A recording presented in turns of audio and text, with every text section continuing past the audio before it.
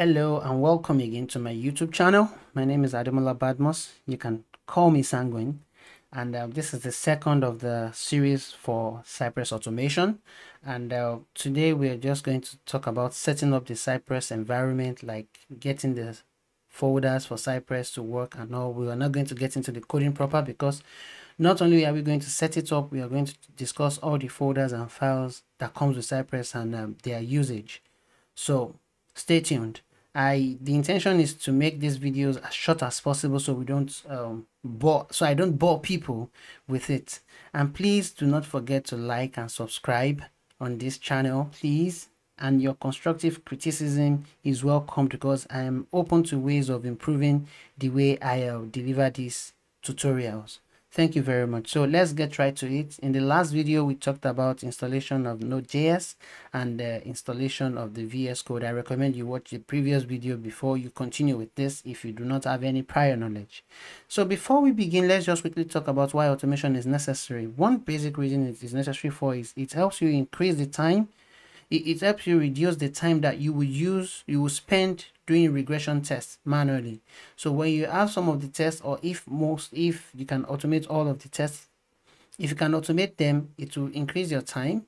It will increase your time in testing by reducing the time it will take for you to complete regression tests, because regression tests will probably be taking a very long time as your project develops and continues to grow. So that being said, let us try to install and set up our Cypress script. So with that, we launch our Visual Studio Code, which we had earlier installed. I had earlier installed before I started this series. So let's wait for it to come up. Yeah. If you download and you cannot see this theme, do not worry. I only changed my theme because I just prefer this color. So you can play around your Visual Studio Code later, but that's not relevant. So the two important parts that you will see on your codes, on your IDE, is the terminal, which you also see on the Windows screen, and you would also see this on the Windows screen as well, the Explorer part of it. So those are the places that is important for you. So you see this get started, you can just remove that. So there are two ways you can start your script without, you might launch the Visual Studio Code, or you can come to your terminal and you navigate to the folder where you want to create it, then you type code. Let me just use this as an example. Then you type code, and as you can see, it is launching. It's going to launch Visual Studio Code again for me inside this particular location, but I do not need this, so I will just probably just close it because this is not needed at the moment. So I'll probably just close it. So I haven't done that, so we get back to our script, which is here. So we want to create a folder where we are going to start writing all our codes. So we can open the Explorer, click on open folder. So I'll click on YouTube. That is where I intend to create all my videos and classes. So inside the classes, I will now create that for Cypress. So I'll say CY Cypress, CY classes. Let me call Cypress classes. So because this will cater for just the Cypress environment. So over time, as our script evolve from just the normal script to the TDD level to the BDD level, we will just continue to edit this particular folder. So we will not be creating new scripts at any point in time. So this is what we'll do. Then in addition, we would also visit simple Git commands, because we will be connecting this to our GitHub account, or probably I'll just set up a new GitLab account, then we can use the GitLab experience, because GitLab is also a competitive Git repository tool used by companies. So that being said, let us begin. So once I open this folder, as you can see, it is there. So I can just open my terminal with this, or if I know the shortkeys, I can use the shortkeys. As you can see, it was displayed there. There are shortkeys. So with that being said, I'm not sure if this is I would like to zoom it a bit. So that is not what I intended to do. That did something else entirely. Forgive me. So let's see. Maybe in the next video I'll find a way to zoom it more, but let me try this and see if it will do anything. Oh yeah, it did something. So now it is bigger. So we have this. So in our terminal, let's open the terminal a bit. So in the terminal, let me clear this. We can begin to install, but before we install Cypress directly, it is important to create a package.json file. Why do we need a package.json file? Basically, the package.json file would allow our project to become usable by other people when they have access to it. They only just need to run an npm install, and everything we install in our Cypress project will be installed for them, and they'll be able to run our project without worrying about varying versions. Perhaps let's say they have an older version of Cypress while we have the latest version of Cypress. There will not be a clash because they just need to install from a package.json file. So there are several ways of creating the package.json file. You can manually create it yourself, or you can use the npm command to create it. One of the best practices is to use the npm command to create it. So there are two ways to create it using the npm command. You can use the npm init, or you can use the npm init flag y. Flag y means yes. So whatever it creates for you, you just take it that way. Now the difference is that if you use npm init, you get to make some editing to your package.json file, the structure it will look like. You can change the package name, you can change the version if you want, you can add the description like what your project is doing, you can add an entry point if you know how to use it, you can add a test command, you can add your git repository, you can add your keywords from, you can name it. Being the author of the project, you can put that, and you can put the license if you want to change it, and it will now ask you if everything like this is okay. Then you put yes, why, or no if it is not okay. So let us just put no. We don't intend to change it. This is the structure it will look like when it is done, but we do not intend to change it, but we'll still put no and press enter, so it is aborted. So if we now type npm init -y, it won't show us all those things. It will just automatically create it for us. So we have a package.json file. So when we begin to install using the save dev flag, we will be able to install it as dev dependencies into the package.json file, which is one of the things we'll do. So the next thing is we just go right ahead. We type npm install -save dev Cypress. This will automatically install Cypress as a dev dependency into our package.json file. Now you can write it this way, or you can write it this way: npm I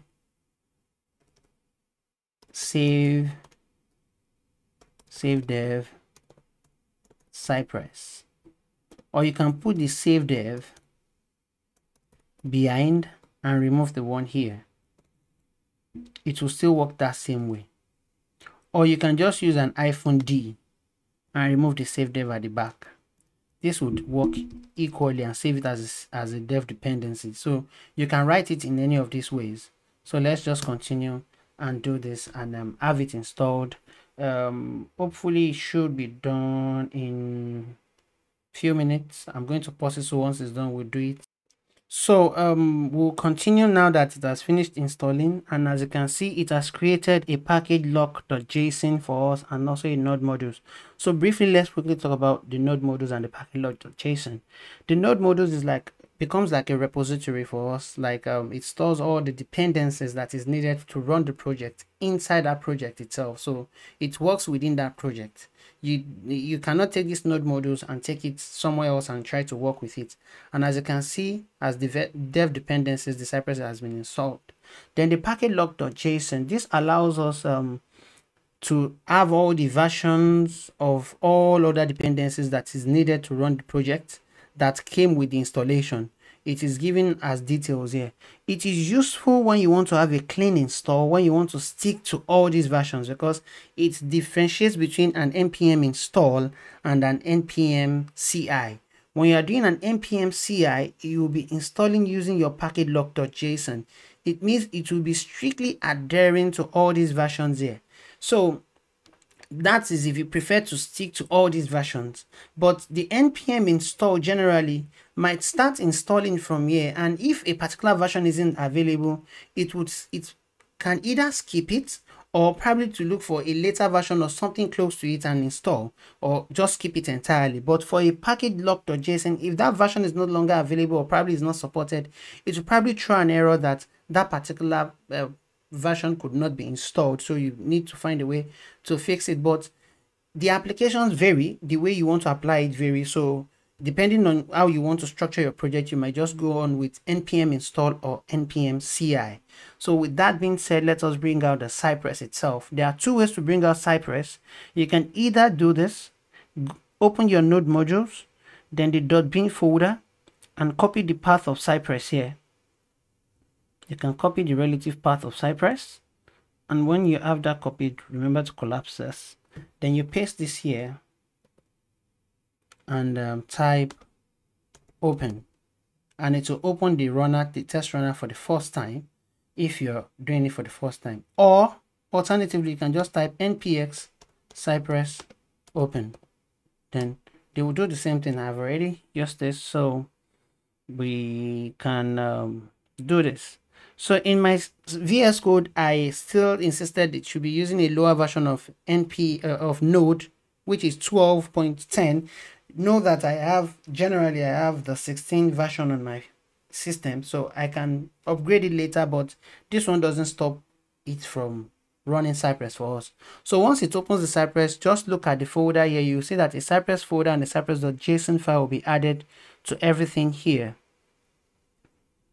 As you can see, has it done that? Okay, we are waiting for, oh, we have an error. It timed out. We'll probably just run the command again if it timed out, so it shouldn't be a problem. Just run the command again since it has almost brought it before. As you can see now, it will bring out the Cypress runner for us and also the Cypress folders. Okay, it's opening Cypress. It has verified Cypress for us, so it will bring out the Cypress runner now, and you will see it for the first time. As you can see, this is the Cypress runner loading up, and it comes usually with two folders in the integration folder, which are supposed to start as an example on how you can run it. So quickly, let us go through the function of the Cypress.json file and the functions of all the folders contained in the Cypress folder. If you're looking at my fancy icons, I use the VS Code icon extension, which you can get from here. If you go to extensions, you will see it, but it is not something that we are really focused on. I can also add that instruction in the description if you want it, so please let me know in the comment section. Again, do not forget to like and subscribe to my channel. So let's talk about the Cypress.json file. What the Cypress.json file brings to the table is very powerful. The ability to be able to change the configuration of your runner is done from the Cypress.json file. That's the simple explanation. If you come to the settings and come to configuration here, all the configurations that you have here can be manipulated and changed using the Cypress.json file. Over time, as we begin to build, we will be using the Cypress.json file. So do not forget that this has been mentioned earlier. So let's begin to talk about the folders. Now let's start with the fixtures folder. The fixtures folder allows you, okay, so it's important to mention that Cypress as it is encourages and preaches page object modeling. That is my own opinion. And that being said, the structure of the folder supports page object modeling a lot. Like the fixtures folders allows you to efficiently keep in your variables, your files that you want to upload, your pictures that you want to upload, or any file type that you want to upload, especially the element locators that you want to use later on. You can keep them in the fixture folder, and we'll be using that approach when we are writing the code. And why are we using this approach?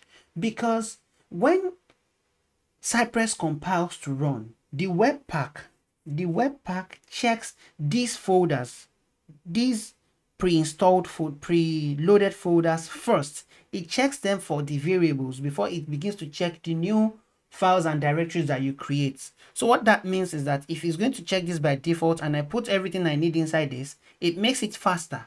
But it doesn't mean that you cannot change this configuration using the Cypress.json file. You can change your fixtures directory by putting a new directory yourself. It will still function the same. So it means that every time it needs a fixture folder, it will be looking at the desired folder that you have created. The same thing for integration plugins and support.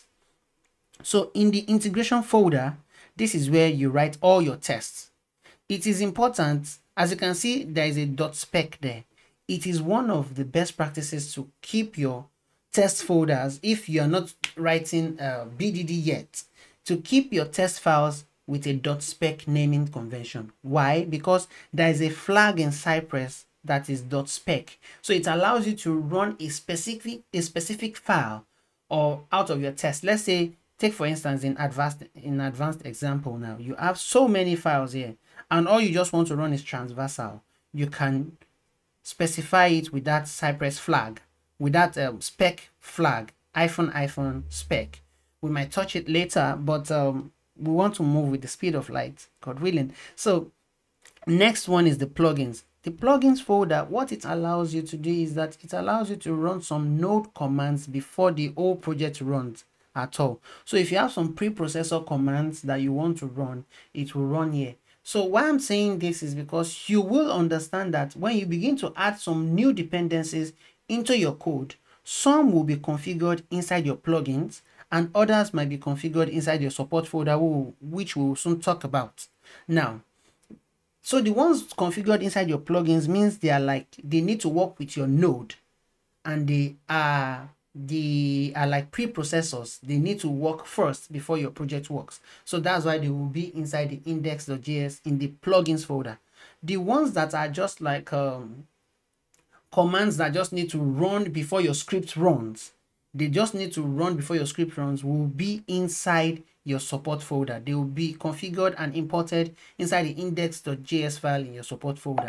So it is basically about, sorry about that, that's a call from my younger sister. So I would probably just call her back. So that is why this support folder is there. It allows you to create custom commands and at the same time import dependencies that need to run before your script runs. They are just commands that need to run before your script runs, so you just need to import them here. Then the next one is that's just it. Support, we've talked about support, we've talked about plugins, we've talked about integration, we've talked about fixtures folder, and we've talked about Cypress.json. So this ends our class here, and now the next class we will first be playing around with the Cypress.json file, then we'll write our first test, and hope to see you there. Please remember to like and subscribe. See you in the next class. Bye for now.